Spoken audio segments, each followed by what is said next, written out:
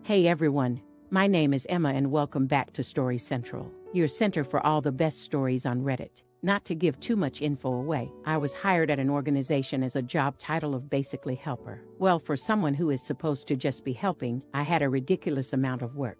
Almost all of my coworkers were huge technologically illiterate boomers, so I actually sort of thrived on this as a very useful person. For example, one guy would spend half his day copying items and passing them into another program we use. He didn't even use Control-C, Control-V. He would right-click, then copy, then go into the Files menu or something and insert copied item from clipboard. He was so proud of himself when he showed me because don't worry, you won't have to retype everything. I wrote a program to do this automatically but did not tell him, so I would just run it occasionally as part of my responsibilities. Anyway, I did a lot of stuff like this. I'd estimate I saved about 15 hours of work every day on top of the 8.5 hours I did too. But then insert Sergeant Frickface. This wasn't the military, but I just like to call him that. We are having a team meeting when he shows up. White hair combed okay-ish, a scrunched face, glasses. He just showed up one day and took notes during our morning meeting. At one point someone brought up the name of one of our customers. I said, "Oh, is that the 300-pound guy with a big beard?" Sort of as a joke because I mostly do back-end stuff. There was a guy like this I recently did some entrance stuff for. But I was wrong and my boss said no, it's blah blah some other person. Okay, then we talked about that person a bit. Fast forward about a week and this Sergeant FF is a complete freaking douchebag to me. I don't know why. He will ignore me during group conversations and literally sometimes scoff at me. Who actually scoffs at people? I was having a really rough week looking for some extremely important files. People were yelling all day. I was exasperated. Too much to do. I was having anxiety attacks at home in the middle of the night. But it was Friday, so I was pulling through. As I looked for this file, I ended up deep in our file structure. And the search returned a personal folder structure within one of the drives. I clicked out of curiosity, and there it was, Sergeant FF's notes. I opened it and there was a whole section about me. This guy basically goes from location to location getting people fired to save the CEO's money. And he was working on me now. I scrolled through his notes and at the very top I saw Frosty thought a 24-year-old female patient was a 300-pound bearded man. Clearly atrocious attention to detail. That's just one example of how completely fricked up his comments were. So, in combination with my job, which I generally liked and enjoyed helping people, knowing I wasn't getting paid enough for my effort. This horrible week I had. And Sergeant Frickface's comments, I said frick this. I set up 3 email configurations. 1. To my boss letting him know I will be taking 2 weeks of vacation time, to be sent at 10 p.m. tonight. 2. To the company letting them know I will not be present for 2 weeks, so whatever work they currently need me to do they will need to do themselves. To be sent Monday morning at 4 a.m. 3. For any emails that came in, I set an auto response that said I will be out for an unknown amount of time. For any routine, emergency, or even occasional items, it is imperative you reach out to Sergeant Frickface at XYZ for assistance. Then, I turned off every automated task I had ever set up. Then I swung by FF's temporary office and said, "I think I found a way to make your job easier." He didn't even really turn his head to look at me but just raised one eyebrow. Then I left. I actually got multiple calls on Monday morning I didn't answer. It didn't last long apparently, but I stayed strong and didn't respond to anything. On Wednesday I had a little anxiety about it, but I stayed as strong as I could. I thought about the tasks that needed a 2-day turnaround. There's no way some of the guys were keeping up with their normal duties. Guaranteed at least 2 people were no longer doing their normal jobs just to keep up with my automated tasks. I got a long email to my personal account, I guess from my resume or when I interviewed, from my boss on Thursday night of the first week. It went something like this: "Frosty, I know you're a smart person and probably figured out what the company had us doing. I would say it's very important you call me, but that probably isn't going to work. I see. I've talked with Sergeant FF's boss, and he will be leaving our location. I explained our progress meetings seem to be going in the wrong direction and that you are one of our most valuable employees here. I am sure you are probably looking at other jobs at this point, or maybe you have even started one. I hope not. If you could please reach back to me, I would like to offer you a raise. It has become very apparent how useful you are around here. I hear about it every day, believe me." So I came back on Monday with a $10,000 raise and Sergeant Frickface out of my face. My boss apologized again in person and said he didn't get a say in it. I think it's a little weird he could have a say after I left, but not before. But I sort of get it. Not an idiot. With jobs that involve helping or fixing problems, your work is often difficult to show on paper, which is why a ticketing system might help.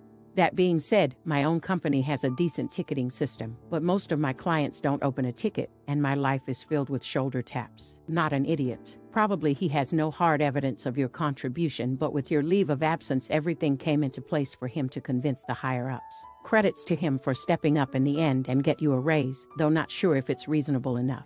Now for the next story. I, male 35, have a young brother Todd, male 29, who had a complicated birth and had to stay a month in the ICU, and because of that my parents have always doted on him and almost denied him nothing, even if it was to the detriment of my sister Abby, female 32, and my brother drinks in the attention and has on more than one occasion made himself the center of attention at either my sister's or a cousin's special event.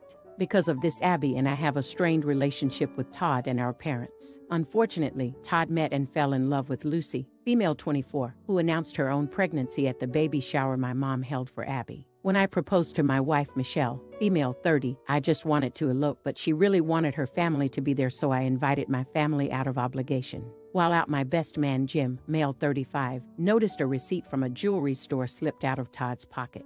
Jim confronted Todd about this, which led to an argument. Jim told me everything, and I told Todd that he was no longer going to be a groomsman because I knew he was going to propose at my wedding. Todd cried to our parents, and which led to a blowout. In my parents' eyes, since Todd never admitted that he was going to propose to Lucy at my wedding, I was unfairly judging him. I refused and brought up Todd's past behavior. My parents couldn't refute this and got Todd to agree to not try anything at my wedding. This wasn't enough to convince me to let him be a groomsman, but I warned him that if, as a guest, he'd try anything, I would make him regret it. Fast forward to the wedding, and surprise, surprise, Todd walked over to Lucy and proposed to her during Michelle's father-daughter dance, and did it in a way so that everyone would notice. Cue my revenge. Jim and I had hired a woman to pretend to be Todd's side piece, who cornered Todd and Lucy and claimed that she was pregnant with his baby. Todd denied this, but when she called his phone, I gave her his number and messed with Todd's phone to incriminate him. It didn't look good. Lucy threw the ring back at Todd and left in tears. When Todd saw the smile on my face, he knew that it was me, and I didn't respond to a single call, text from him or my parents until after the honeymoon. Lucy has thrown Todd's stuff out and has been denying access to their kid. Todd is furious and is demanding that I clear his name. I sent him a text saying that I had no idea what he was talking about, as well as a screenshot of a bill for the wedding, and gave a vague message demanding reimbursement for half of the wedding cost. Michelle knew the whole time what I was planning and gave me the green light after Todd ruined her moment with her dad, so I felt pretty good, but now even Abby thinks I went too far. Not an idiot. Todd gets caught out. Todd gets warned not to try anything or he will regret it. Todd does his thing anyway. Todd is made to regret doing his thing. Yeah, things escalated into a nuclear option. But dude had every opportunity not to be a shit nugget. If he's left doing his best surprised Pikachu impression now, that's on him. Not an idiot. Let's not feel too sorry for Lucy in this either. She announced her pregnancy at her sister-in-law's baby shower. Obviously she is fine with stealing the spotlight onto herself too. They're a couple made in a manure pile. I feel sorry for the kid in the sense of his dad freaking around and finding out, and I hope it comes better for him, but Todd and Lucy can go and get stuff. Now for the next story. I've come to a cafe near my office for lunch, and the only space they had to sit was at the end of a communal table. No problem, I sat at the very end of the table, leaving 3 other spaces. I ordered my lunch and sat there minding my own business. A couple of women arrived soon after and politely asked if they could sit at 2 of the free spaces next to me. No problem. Then, when I was just starting to eat my lunch, 2 other people arrived to join them. There was only 1 other free seat left. So what did they do? Yep, asked me to move somewhere else. The cafe is full, I'm in the middle of my meal, and I was here before any of them. I politely refused. Now they're carrying on about how selfish I'm being, taking up the entire communal table when I'm only 1 person. They're watching me eat, willing me to finish and leave. Frick 'em. Once I've finished eating, I'm going to order a coffee, linger over it, and then order a slice of cake. Not an idiot. When I was a server, I had a guy sit at the last table available in my section. He was so nice and polite and totally understood me being crazy busy. He orders, and just as I put his order in, this group of 2 walk in, past the host cause they saw their friends in a booth which happens to be next to this guy. These 2 Karens decided he had to leave because they wanted to be next to their friends. Friends were a 4-top, so the 2 girls were not going to fit in the friends booth, and no way in hell was I blocking the walkway by playing 2 damn chairs at the end of the booth or even a table at the end of the booth for them. That's a fire hazard. Anyways, that pissed me off, so I told the two Karens, I'm sorry, but we are packed and we have a wait list. You need to go back up front and wait like everyone else. You would have think I made a field goal with their kitten with the look they gave me. The guy was gonna cancel and leave, but I said no, sir, you stay where you are and take all the time you need. I made sure he stayed a while. I gave him a side salad, so he had more to eat. When he finished, I gave him a dessert. My best friend and I always watched each other's backs, so she made sure his drink was always full when I couldn't. We had a newspaper behind the counter. I gave it to him to read. He knew what I was doing. He thought it was funny. He said he would pay for everything. But I told him, oh no, just pay for the meal you ordered.